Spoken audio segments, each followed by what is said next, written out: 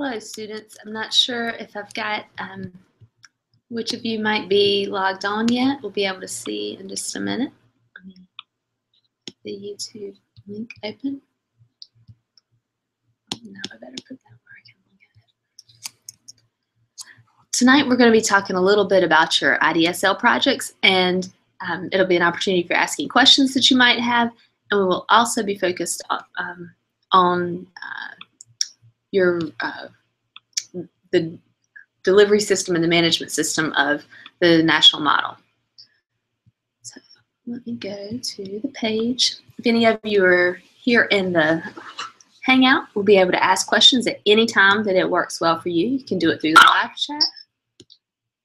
You can do it through the live chat on the events page, or you can do it in the Google Hangout if you are in the Google Hangout. And if you want to message me, if you would like to participate directly in the Google Hangout and through the video feed, or through just the audio feed, if you'd like to be able to just ask your questions outright, if you'll message me the email address that you use for Google+, I can add you to the Google Hangout.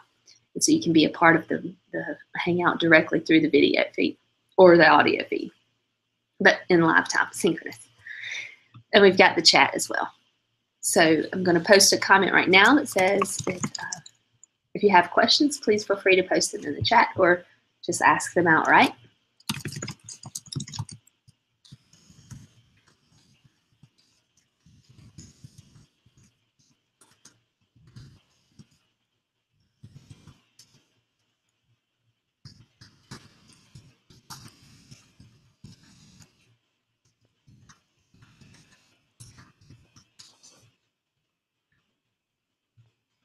Say one more time, please send me your Google+ email address if you.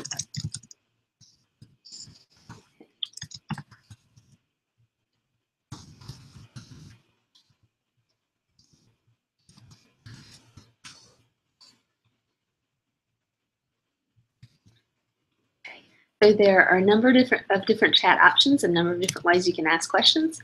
I will try to check all of them. If you see that I missed one and you have an answer for someone, please feel free to answer directly. We are a community of learners, and I always appreciate the students providing feedback for others too. Okay, so with your IDSL projects so far, you've been able to accomplish a lot in a brief amount of time. You conducted your engagement within the community in the sense that you went out into the community and you completed the culture and context essay. You had some questions that you talked about with your Chamber of Commerce or a similar representative of a comparable agency, and have had a chance to ask those questions to learn a little more about the demographics of your community, the culture and the context of your community. And then you have worked with your counselor at this point to determine some ideas of topics that you would be interested in focusing on.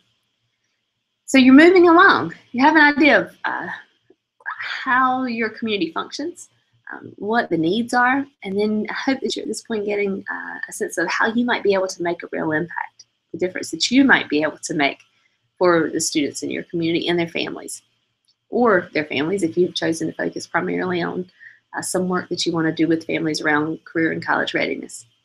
Career and college readiness is an area of work for school counselors that has been part of our history for the long term. Now, we do have some new initiatives that are focused very, really shine a spotlight on career and college readiness, or more recent initiatives, I should say, in the last 5 years, like the Reach Higher initiative that focuses on career and college readiness, and other work that you'll see in the professional literature and part of the just professional conversation around how school counselors function and where we really make a strong impact. And career and college readiness is a very important place for us for that work. So, but it has been a part of our long-term history. This is not a new idea for us. Our profession emerged and as a result of that, in part as a result of that focus on preparing people to transition from the military into careers and being prepared for that, helping students to be better prepared to be part of a productive workforce, right? So it's an important piece of what we do. Now, we do know that we also do a lot of work with the behavioral and emotional issues that children deal with or our students present with. And we do some family work because we have to. The families, our students go home to their families every night. But for your IDSL project, the focus is career and college readiness. And with that focus, the focus on career and college readiness, there are a few options for you. There are many, many options, I should say, for you as to how you might want to laser your focus. For some people, that's around financial aid, and financial aid, awareness of information, all of that can kind of come under that the broader umbrella of access. So you may want to be focused on how are you going to increase access for traditionally underserved populations. How are you going to help those different populations that have traditionally had less access to higher education understand what their opportunities are, the resources are available to help them, and how they can access those opportunities and resources. Everybody can do that in a pretty unique way, right, for your school and your community. So maybe under the broader umbrella of access, there are some topics that are interesting to you or issues that are interesting to you. Or maybe under the umbrella of the process or of applying and admissions, there are some pieces that are really interesting to you. So you might do the FAFSA night. You might come up with a way to engage the families and share information about options or the process or whatever your focus is. There are many, many different ideas out there. So far, you've done your work in the community, you learned about the context. You have an idea of this broad area of focus, career and college readiness, and within it you're trying to specify, to narrow your focus, drill down to the area of within that you're most interested in and that best aligns with the needs of your constituent group, of your stakeholders and your students, your school community, right? And you're going to decide what kind of initiative might you want to develop to address those issues. At this point, you've completed a journal entry too, and you have had a chance to learn a little bit about the projects that your colleagues are doing. You probably still feel a little overwhelmed. We're at that point in the semester where it can still feel kind of overwhelming because it feels like there's a lot of work still ahead of us and much less time than we had when we started. And we all feel that way. But trust me, you are going to get through this, and these steps will continue to unfold, and soon you'll be there. So you've gotten some work started, you've gotten the work underway, you've gotten your focus more clear, your vision is clear, and you're able to start implementing that and engaging in those interventions that, or development of whatever piece that you think will be helpful to your school community. An area of, there are two areas that are often challenges for people in the class. And if anybody has any questions, please feel free to stop me, okay? But a couple of areas that are challenging with the IDSL project are the stakeholders unite. Like, how do we engage more people? Like, who are the right people for us to engage? Like, how do they fit with our projects, and what should we be doing with them? When we think about your topic, then you kind of, so to start with the stakeholders unite piece, you think about your topic, and then you think, who are all the people, professionals or community resources, that touch the lives of the student or the work of the student around this topic? Who are all the people that might have an impact there? And who are the holders of the information? Because sometimes the holders of the information don't bubble up when we think of the who touches the students' lives, because there's that gap, right? The challenge for you is to look at the gaps and then see how could you build that web of support to help the students not fall through into the gap, right? Like, not get lost in the gap, those gaps. So within the gaps, like, who are the people that could help your students? Who are the ones that either are the holders of information or the resources, or the ones that could reach out to the students and be that source of support around this topic that you've focused on? And then how might they engage with you to produce your in the production of your idea, bringing your vision to life? Okay.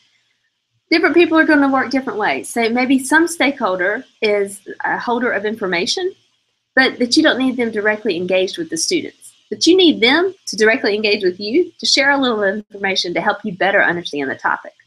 So if that's the case, include them. Include them in your Stakeholders Unite piece, in your Stakeholders Unite table. But just note that the strategy or intervention there for that individual is around consulting with you and helping you better understand, enhancing your understanding of your issue of focus or resources that are available.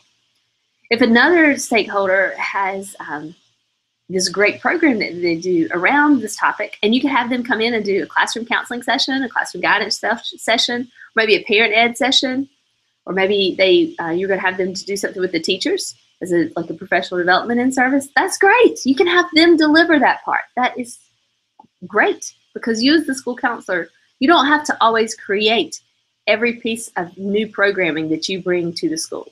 You design it, you plan it, but you may bring someone else in to deliver a component of it, right? So if somebody else has a program around your topic, or they can come in and do a presentation for your group around your topic, that's fine. That is a great thing to do to help your school community. It's a big asset to have someone who can link resources. You can be that person for your school. List that in the Stakeholders Unite. If you find other pieces, like as you go through and you think, who are the people that touch the students' lives around this topic? Or who are the holders of the information? Or who are the holders of the resource? Or who are the people that really could fill in that gap that we just haven't thought of before? Be creative and think about reaching out and expanding your network. Because what we know as a school counselor, when you get into your school and you're into the busy work of managing the delivery system and the management systems and all the components of your comprehensive program, as you're doing that, it's hard to build your network then. We have to keep strengthening our network, but to try to learn to build a network and start bringing people together and connecting with those different stakeholders and connecting those stakeholder groups to our students to make sure that that flow of resources works really well, that is hard. That can be a real challenge. So this class gives you an opportunity to start that process. And if you start that process now and get a sense of how it works, then you'll be better prepared to do it. At least that's what the research shows us. You'll be better prepared to do it when you enter the field as a school counselor or practicing school counselor. So the Stakeholders Unite piece. That piece is sometimes a challenge for people. The other piece that is sometimes a challenge is identifying your data element.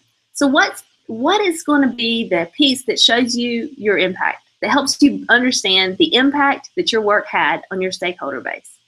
What's going to be that piece? That's an important piece. And for many of you, your data element could possibly be some piece of data that's already being collected by the area of data that is already being tracked and managed by your student information management system at the school.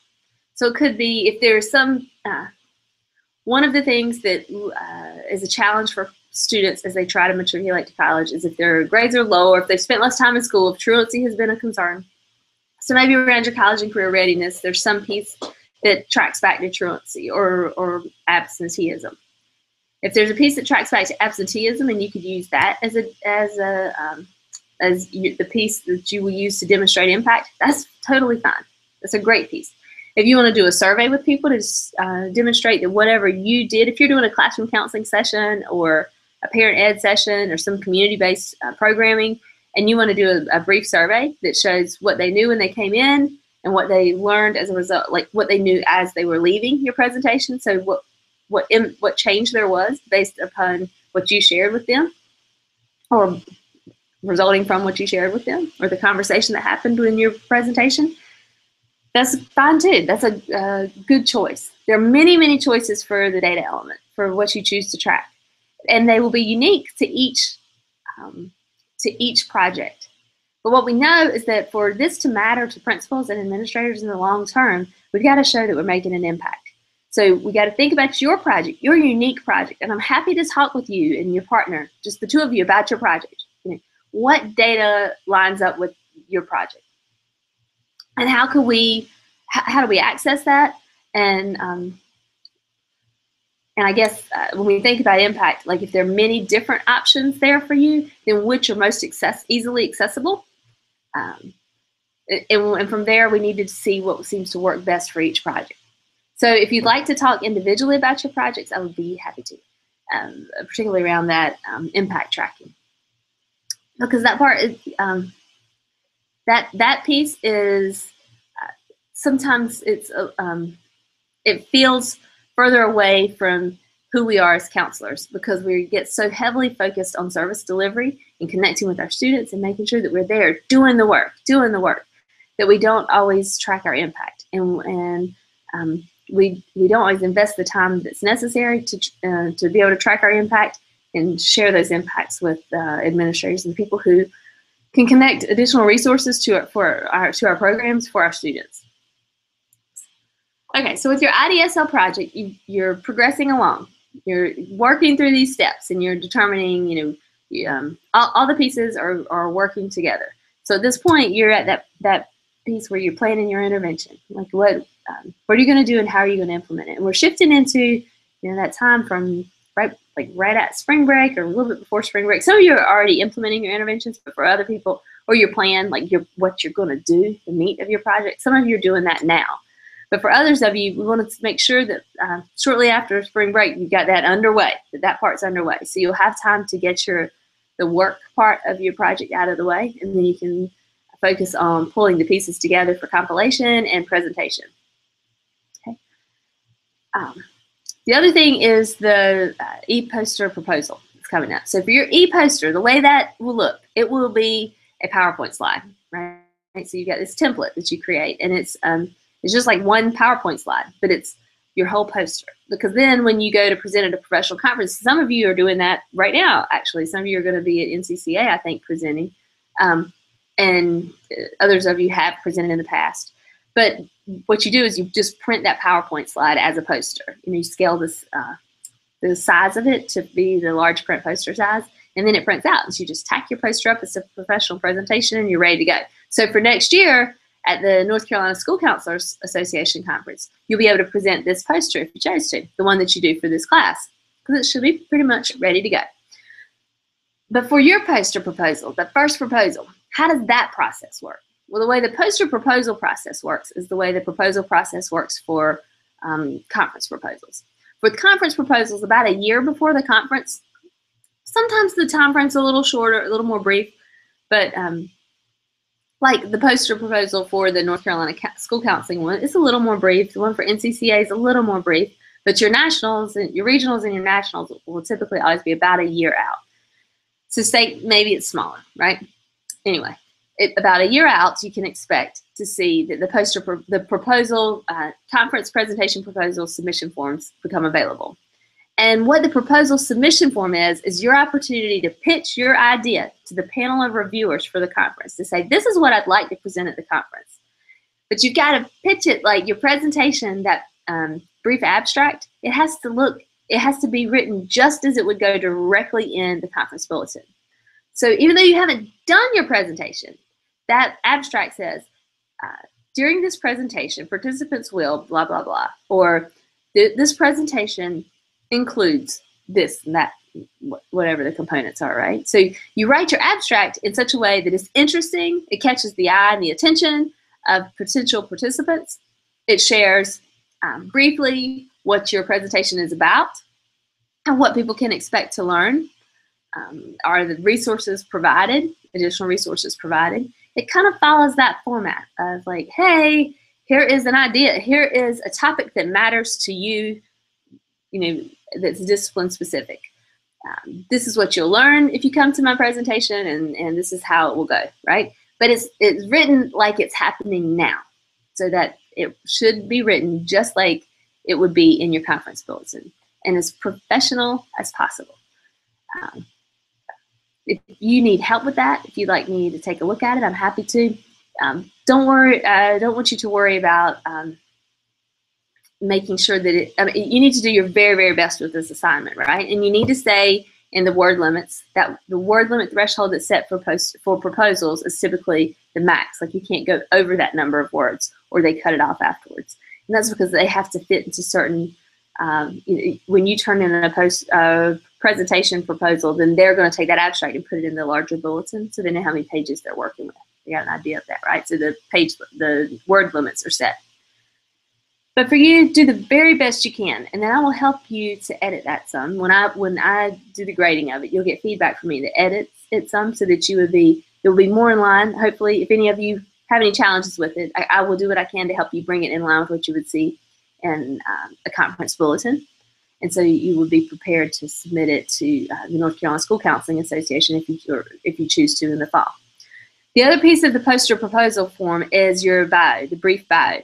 The bio for any conference proposal form is required so that they can see if you have the expertise and the background necessary to provide training or discussion about your topic. So I, with my particular professional background, would not be able to go out and talk about a specific agricultural method, right? That they would read my bio and they say, she is not prepared to do this, or drone use of pesticide application. I cannot go out and talk about drone use of pesticide application at a professional conference because I don't have the expertise that people would need to be able to learn from me around this topic, right? So in your bio, in your brief bio, make it clear to the reviewer how why you would be a credible presenter on your topic, right? So make sure that's clear. If you've worked with children in the past and you're presenting about children, you make that linkage in the bio for the reviewers. There is some additional information about that assignment in your Blackboard site, and you can always ask me questions and send me any questions that you might have about that assignment. I will do my very best to answer them. With that assignment, with the e-poster proposal, you just submit that e-poster proposal form. You do not have your poster done at that time, right? Your poster you don't do until after you finish your project. But right now, you're just submitting that poster proposal form. The reason for doing that is to help you be prepared to present proposals, to turn in proposals for professional conferences, particularly the one that I'm hoping you will attend in the fall with the North Carolina School Counselor Association Conference, okay? Okay, and then this week we are covering the delivery system and the management system from the Ask a National model. You have a PowerPoint, you got some readings, there's some information in there about responsive services and system level support, different agreements, and many other pieces of information. One thing you'll see under the management system is the suggestion that you have an advisory council. An advisory council is very helpful.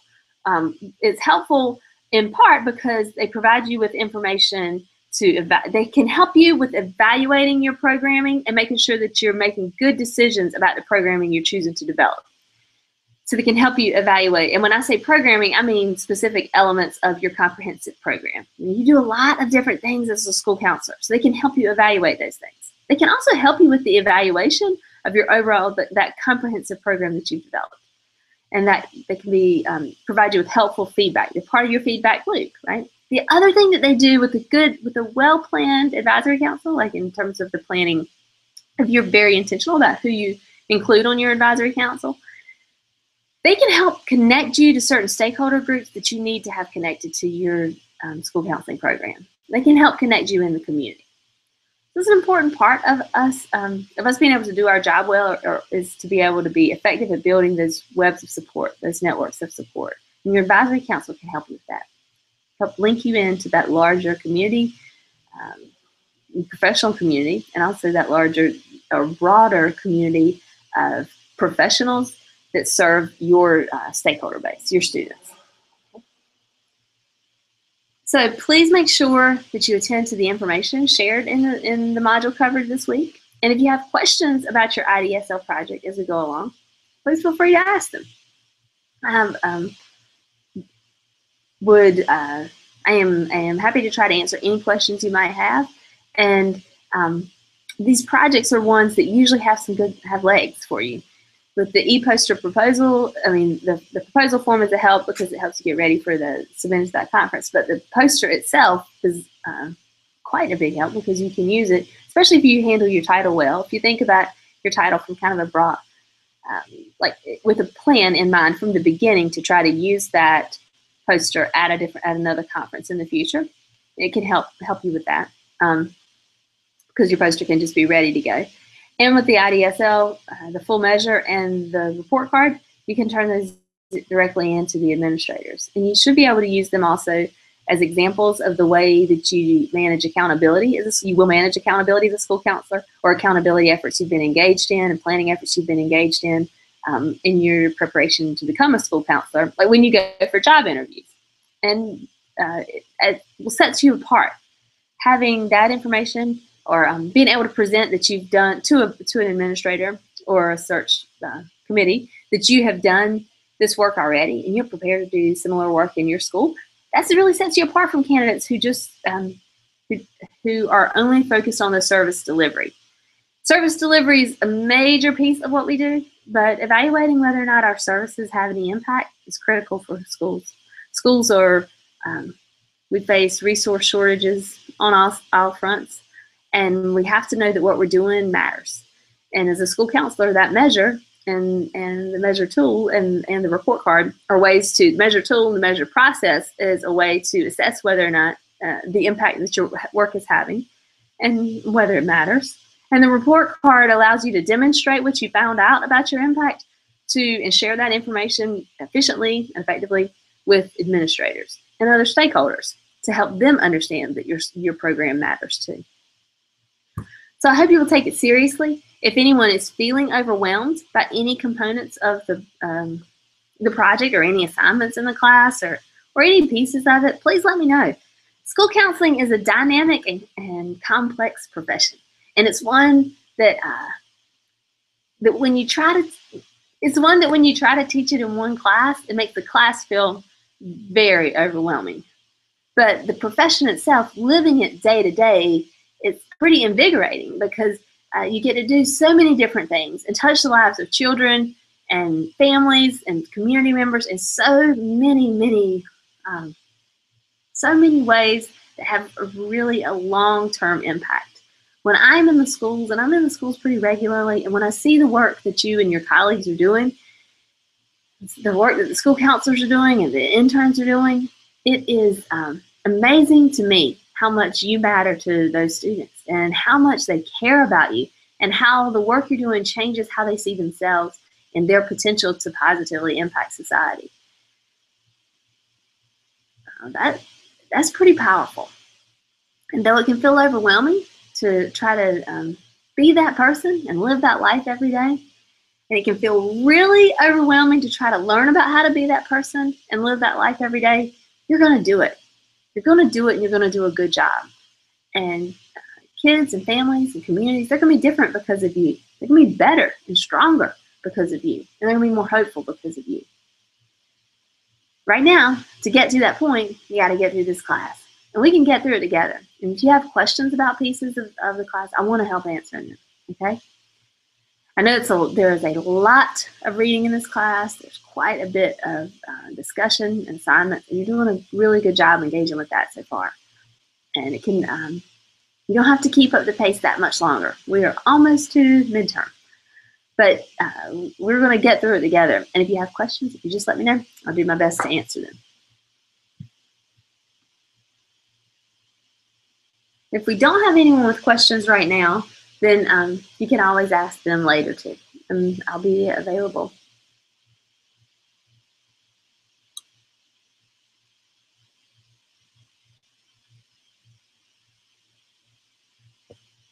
All right. Well, it looks like we do not have any questions right now. So I think we will conclude for tonight, and like I said, I'm available if you think of questions in the future that you'd like to ask. Thank you.